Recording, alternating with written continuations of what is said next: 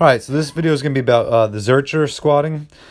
We usually do it onto a box, and it's big. We like to use this with the wrestlers for a bunch of reasons, but mostly really taxes the trunk, abs, upper back, grip, form, so biceps. We're really squeezing that bar in, trying to keep the bar into our body statically, which has a pretty good carryover for the wrestlers in terms of strength.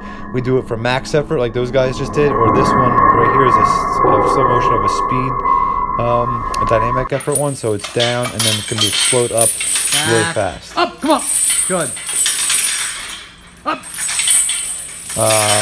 We usually do into a box. That's the straight bar. We also use the safety bar. So again, this is straight bar, speed set, so it's going to come up fast, down, up off the box fast.